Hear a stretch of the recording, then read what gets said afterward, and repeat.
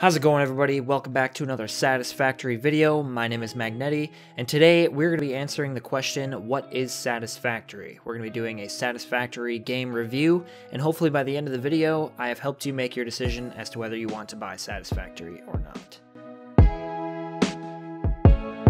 So first off, I want to start with what is Satisfactory, and firstly, Satisfactory is still in early access at the time of recording this video. So just keep that in mind, when you run into glitches and stuff, it is still in, and you can see I'm in the experimental build, but it is currently still in the early access build. All right, continuing to answer the question, what is satisfactory? Steam categorizes it with the tags of base building, open world, automation, crafting game. That's kind of a lot of tags, so I like to introduce the game as a futuristic industrialization game with a little bit of survival aspects in it. And that's really what it is, because you get to build massive factories similar to this one, or even bigger or smaller if you want. And you get to go out, explore, kill things, and have a lot of fun doing that aspect of the game as well. Now, if you read the About This Game section on Steam for Satisfactory, you'll see that it has 3 little paragraphs. It'll say construct, automate, explore, and exploit. And really, what constructing is talking about is just really the main bread and butter of the game, and it's going to be building stuff just like this, like what I just did right there. Automating is going to be this right here. So this little mini factory I've got going on, we've got some moving parts in here. It's all doing the work by itself, and it's fed from the back end, which this is going to look really messy, so I'm sorry in advance. It's fed from the back end back here, kind of feeds into the factory. So that's going to be automation. And at the beginning of the game, you don't start out with that. You have to do everything manually, but the game works its own magic and just makes it extremely fun, even though you're doing everything by hand. And the tutorial is amazing as well, and it doesn't even really feel like a tutorial. But anyways, moving on to explore and exploit, that's going to be exactly this right here, exploring this amazing, beautiful world. It's just breathtaking. Amazing to explore, all kinds of things to gather. Pretty unique Easter eggs that I'm going to talk about later as well. Okay, moving on to game objectives. That's going to be the next category I want to talk about. And that's going to be everything in here. This is called the hub, this whole little building right here. And without spoiling too much, just going to try and show you tier 0 here. So this is going to be hub upgrade 1, 2, 3, 4, 5, and 6. And this is really the tutorial right here. And what this does is it starts you out.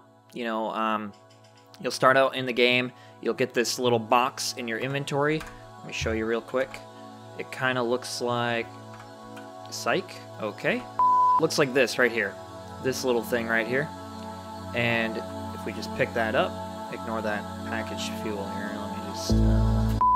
Hey, if you've gotten some value out of this video, go ahead and just please click that subscribe button so that I can continue producing more videos like this and continue to give you a lot of value in any video I make. Thanks for the support. That death was for you. Alright, anyways, now that I have that figured out, you saw the little box, that's what it looks like, and then it'll give you the ability to place down the hub. This, right here. Boom. Just like that.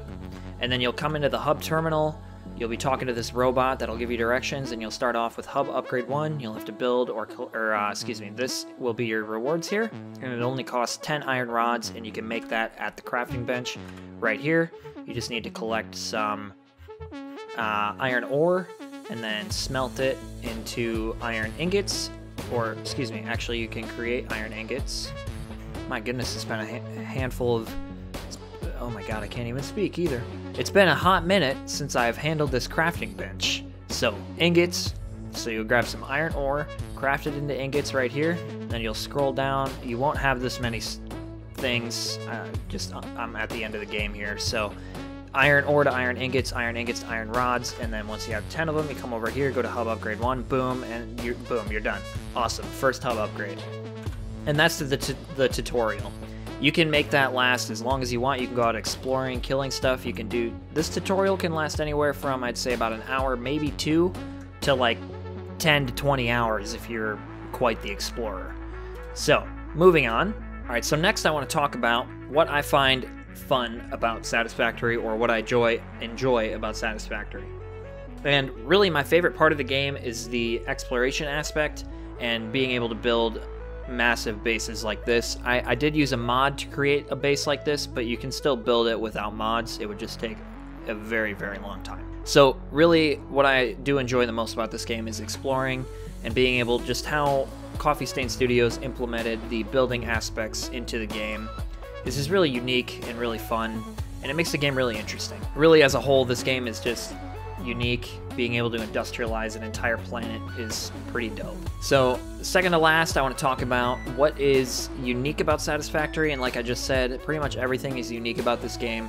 Nothing's really ever been done like this, but really if we want to talk specifics, there's some pretty cool collectible Easter egg type items that you can actually gather in the world, and they're really cool and interesting, and they provide a little bit of I guess you could say unknown lore, and I just find it really, really, like, that's extremely unique. I've never played a video game that has like gatherable Easter egg type collectible items that adds into the lore of the game. Alright, so finally I want to go over what I like to call my 1,000 point game report card for Satisfactory. That's what I'm going to call it for every game review.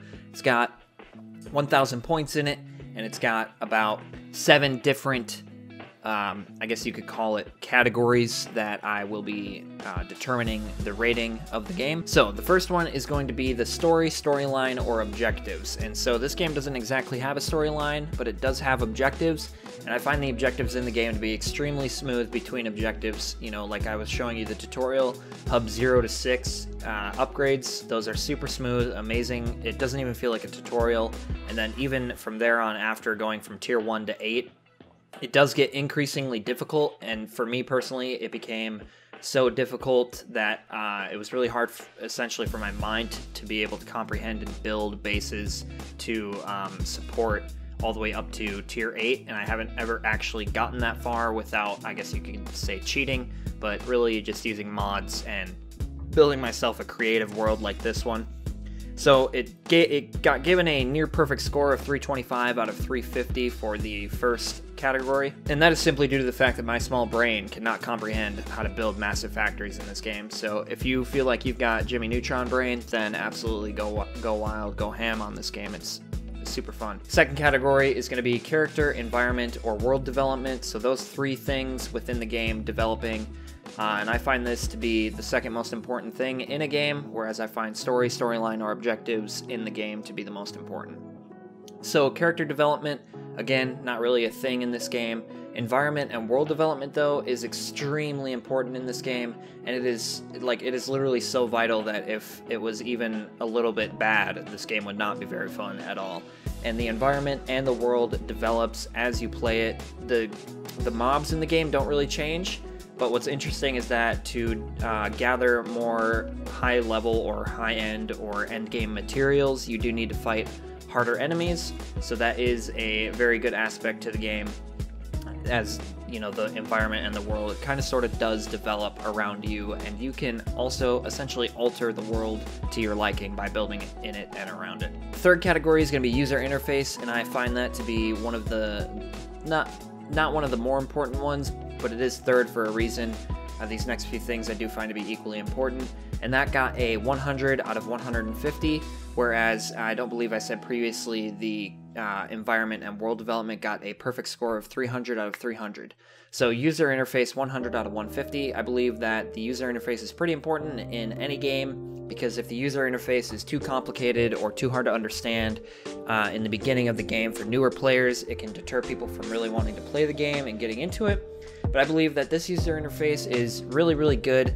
It got a 66% if you want to categorize 100 out of 150 into percentage. So 66% is, you know, that doesn't really sound that good, but I gave it 100 out of 150 because I feel like the user interface is pretty good, but it could definitely be better, and there's a lot of mods that give the interface, not the interface itself, but the almost like a quality of life that affects the interface. It's kind of hard to explain, but the overall usage and interface of how you build things and connect stuff and everything like that could definitely be a little bit better. So the fourth category is going to be the player and or game physics, and I gave this a 95 out of 100 because I believe that the game physics in this futuristic, different planet type world is super accurate to the vibe that Satisfactory gives off. Alright, the next category is going to be NPC or mob interactions, and since there aren't really any NPCs except for the robot voice in your head in the early and throughout the entire game that helps you out,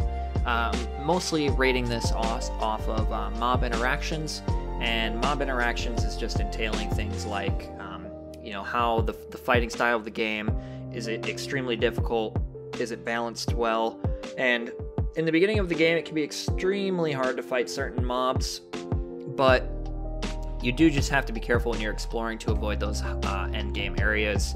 And outside of that, you'll be all right. You just gotta watch, you know, look up on YouTube how to fight different mobs. And I actually do have a YouTube video on that if you're interested.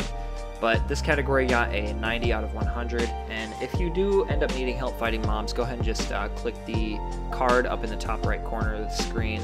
That will direct you to my video on everything about the enemies in Satisfactory. So my next category is the sixth one, and that's Is It Playable? And this one is just given a pass or a fail, and since this game is in early access mode, surprisingly, it is extremely playable. And if you compare it to Cyberpunk 2077 in early 2021 when it was released, which is what, you know, that's the time of year right now, but that's when this video was uploaded.